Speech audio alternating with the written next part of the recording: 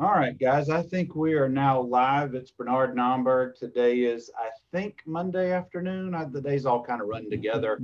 Nomberg Law Firm, and I've got my friend Nathan Marcus with the Marcus Agency with me. Good afternoon, Nathan. How are you doing, friend? I'm good, Bernard. How are you doing? I'm doing well, and I appreciate you taking a few minutes today. We had some little glitches the other day, but I think we've got it worked out for right now. But you never know. It's the internet. It does what it wants to do. But Yeah. what we're going to talk about for the next little bit with Nathan is about auto and home insurance and how it's being impacted by COVID-19. And before we jump into that, Nathan, tell us a little bit about yourself and about your agency here in Birmingham.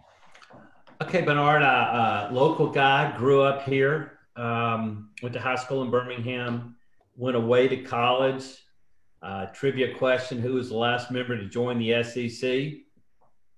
We're so new at it, people still get the answer wrong. That's So right. I was a University of Missouri grad. I went to Atlanta after that for a while, and I guess I still am a grad, University of Missouri student. Moved back to Birmingham, and I was in the wholesale food business, family business for decades, and had moved on from that, decided to do something different, got to start all over again, whether you want to or not. And bought a little Allstate agency in Vestavia on Highway 31, close to the Rainbow Paint Store, and bought another one in Mountain Brook in the Crestline Post Office building. So we've got two locations now, and things are going well. It is. It's been a good opportunity for us. Well, considering what we had in the last 24 hours in the state, I bet you're pretty busy right now.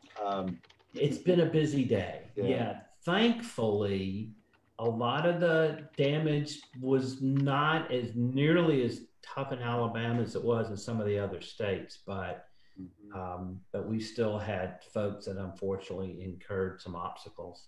I'm sure. I'm sure. Tell us a little bit about what you guys do at the Marcus Agency, Nathan. This is with the pandemic that's going on. There's so many questions out there about insurance. We want to make sure that people who are watching this live or watching this later on understand the type of insurance that we're going to be addressing and why they need to know certain things now.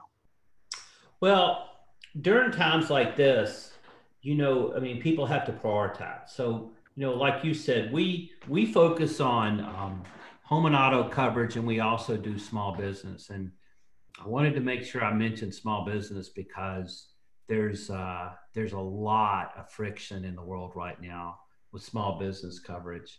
Um, when you take out a small policy, you really just assume in good faith that it's going to have the coverages that you need, and you don't really read the fine print. And insurance is different because it doesn't say, well, we're going to include these things and everything else is excluded. It actually does it backwards. It says we're going to exclude these things and everything else is included. So if a wheel falls off a plane flying by and they didn't specifically exclude that, then it's going to be included.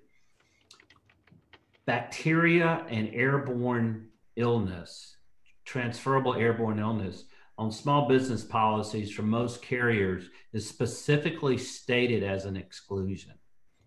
And people, needless to say, were exceptionally upset when they found that out. It was the one time I need my coverage and I can't use it. And there's reasons for this. One of probably the worst claim for the industry was during Hurricane Sandy, the one that went up the eastern seaboard. I think it was 27 billion that the industry paid out. If, and there's certainly a lot of different numbers, but if commercial business covered bacteria and airborne illness, they think the claim would be 340 billion or somewhere in there. And that's just for April. Mm-hmm. So you would have gone from 27 billion to 340 billion, maybe twice or three times. And obviously it would have bankrupted the whole industry. Mm-hmm. The reason that a pandemic isn't covered by insurance is it's uninsurable.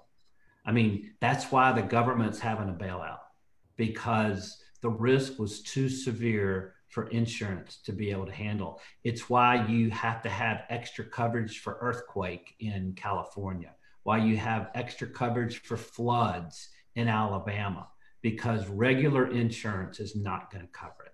So there's a lot of disappointed people, but in reality, if it had have kicked in, you may not have gotten paid because your carrier may have gone bankrupt anyway. So that's why you're seeing that for small businesses.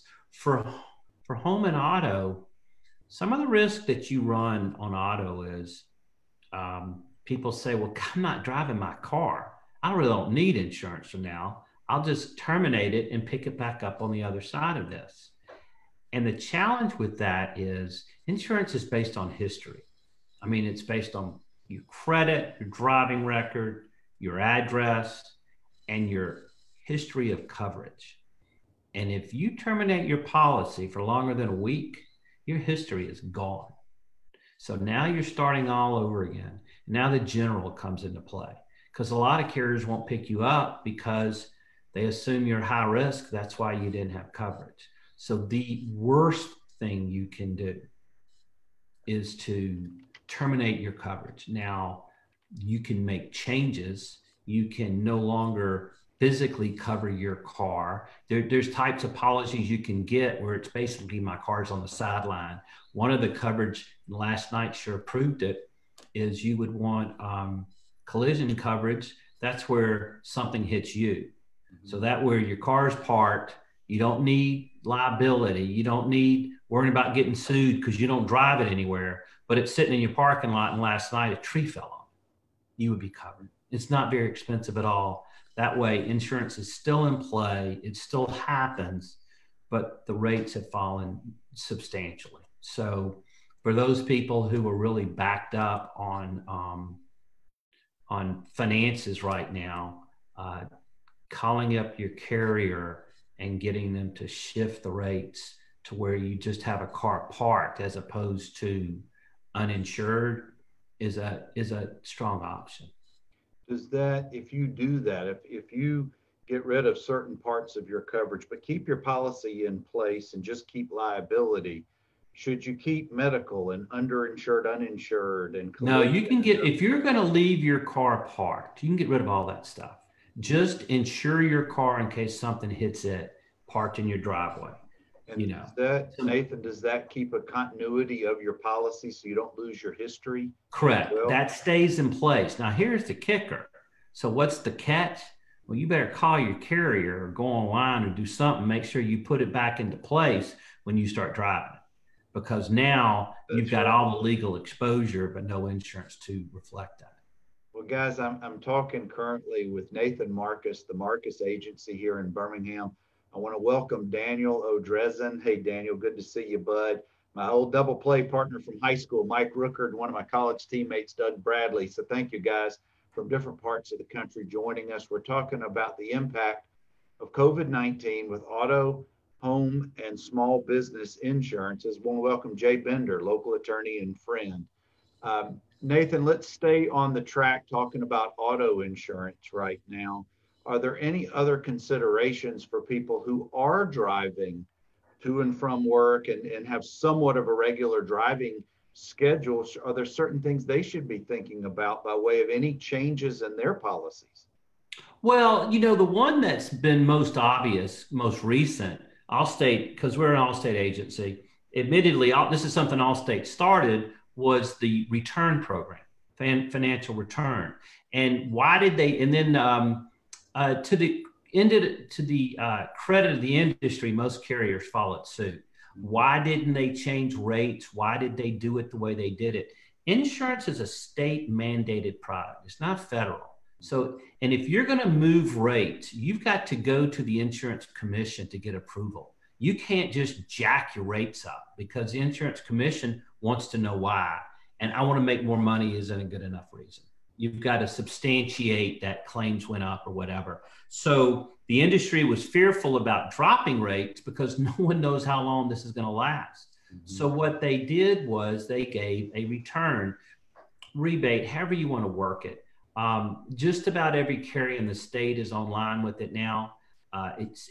It's booked for April and May, and the reason they did it is because people aren't driving right now, and since they're not driving, they're not running into each other, and the industry, the carriers were having windfalls, the unexpected windfalls. So if you haven't heard from your carrier, regardless of the brand, assume that there's a return for you for your April and May premium. And almost all of them are setting it up where you don't ask for it. If there's any type of auto pay, then it'll show up on your auto pay that you have in place. And I would assume that not just Allstate, but most major brands you would have an online access to your file or your account. So yeah, that's a good point, Bernard. Excuse me.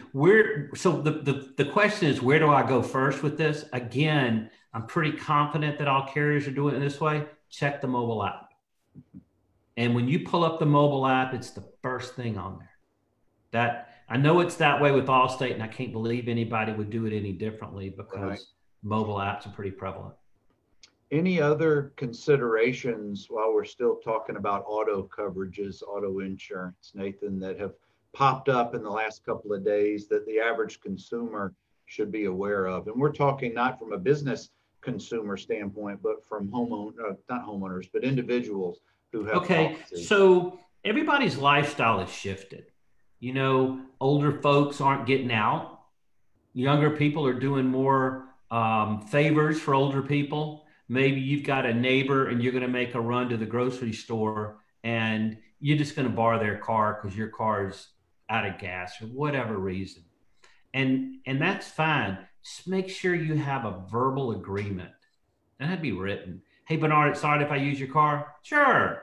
Because insurance follows the car. So if I'm in your car, Bernard, you're insuring me. So unless I used your car in an unauthorized manner. So at times like this, where people's lifestyles have shifted so dramatically, just know that if you're going to let somebody use your car because you're not using it, you are insuring them. Their insurance is not primary, yours is. Good point to know. Thank you, Nathan. And I've put the link to your agency's website in our show notes here. Thank you. How can people get in touch with you if they have insurance questions after this show? Well, I appreciate that. So I'm Nathan Marcus at allstate.com. Our telephone number is 205-824-8001. We're the Allstate, the Marcus Agency. So if you went allstate.com/the Marcus Agency, you'd find us. Also through Facebook, you can find them the same way, just the Marcus Agency. Marcus Agency, yeah. Okay. Well, let's kind of shift off, Nathan, from auto coverages to homeowners. Are there any considerations, any things now that we're in this pandemic that homeowners need to be concerned about? Well, the one thing that we're seeing a ton of right now on homeowners is refinancing, because the rates got so good that there's almost been a pandemic with the mortgage companies. They're getting buried. And there's two reasons why people refinance. They do it either to pull equity out of their house or get their payment down. Pretty much they want their payment down either way. And our suggestion is, as long as you want your payment down, why not verify your insurance coverage? So, because you may be surprised how much savings can be there. That's not directly related to the pandemic, but we're definitely seeing people taking some of their additional downtime and consolidating their records so they can refinance. Rates are good right now, and you're seeing people take advantage of that. If you want to look up things and consider changing, refinancing, et cetera, is there an online tool, or do consumers need to call and speak to a person about these things? I think if you went to bankrate.com, you could probably find out what rates are today, and then from there be able to see if it's worth your time or not. I will tell you, just even though it's a change of subject, that they're starting to get more specific. JP Morgan Chase said you had to have a 700 or better and 20% down if you were buying a home, which is kind of like a panic. But that's how much chaos is in this industry right now, the mortgage industry, because of all the refis. So again, if you're looking to refi, to me, it may not hurt just to verify that the rates on your home are valid. Other things you see from the COVID outbreak is people trying to find ways to get their overhead down.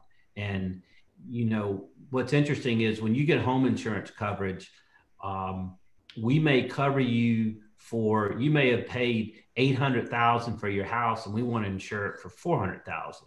And you say, how can you do that when I just paid $8,000? Because we don't insure the dirt. We don't care where your house is. We care how close you are to a fire hydrant. We being the industry, how close you are to a fire hydrant, how close you are to a fire station.